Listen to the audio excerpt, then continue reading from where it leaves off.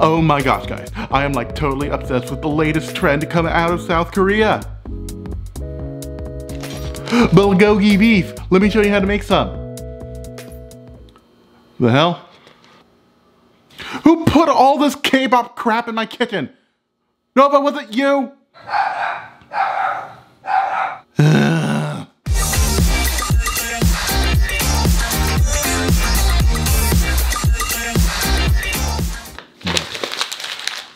Okay, that's the last of the K-pop posters.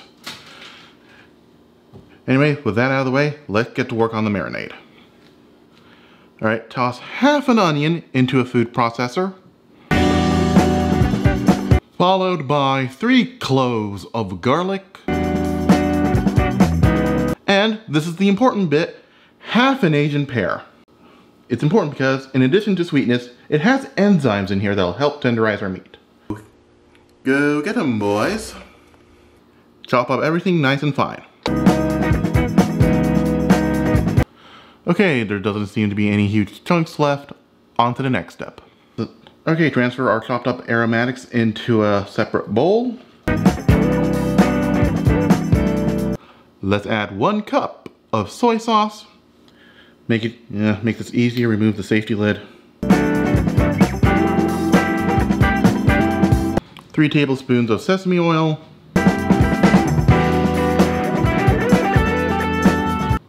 1 tablespoon of Korean chili paste, otherwise known as gochujang. Oh, and this is some thick paste, so grab yourself a tablespoon-sized disher.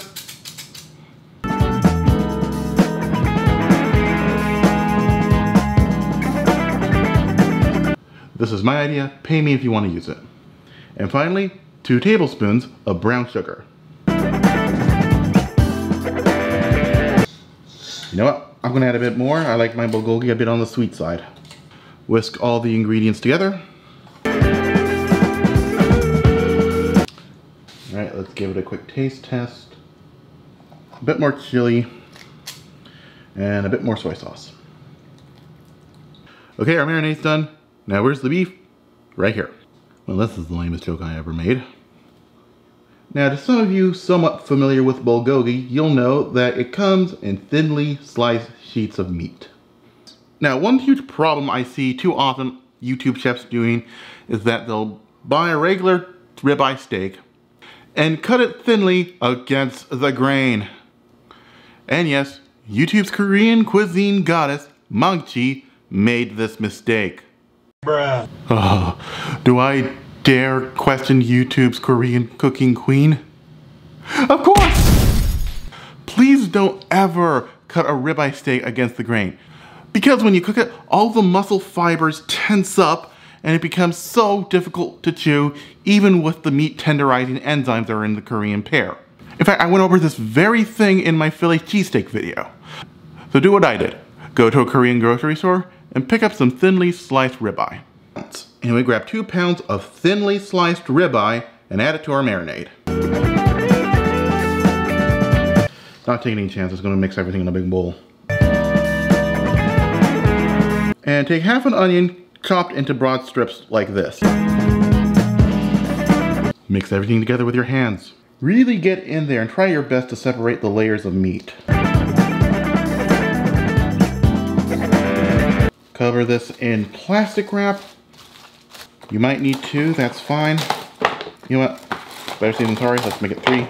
And let this marinate for a minimum of 1 hour, but no longer than 24. There's one thing this video needs. K-pop! Okay, so after...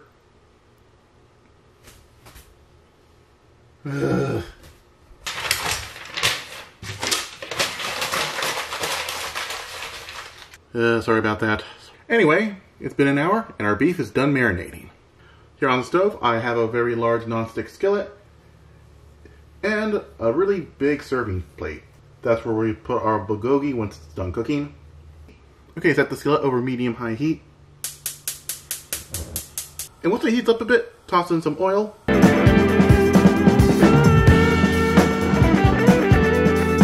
Then, using a pair of tongs, take our bulgogi and put it into the pan.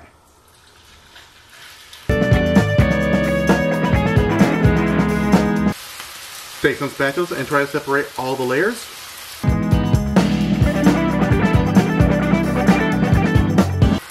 Okay, when you no longer see any specks of raw meat, just take our entire skillet of bulgogi, place it on our serving tray. Alright, now to do the second batch. Serve your bulgogi with a side of rice and kimchi and dig right in. Okay, all I need is a pair of chopsticks and...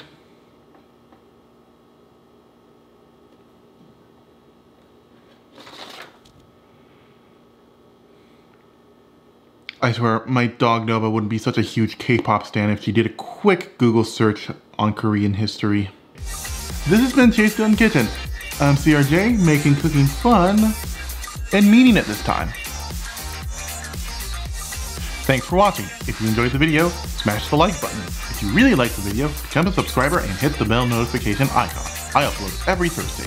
Don't forget to follow me on Twitter and Instagram and support me on Patreon. Cue angry K-pop stand in 5, 4, 3, 2,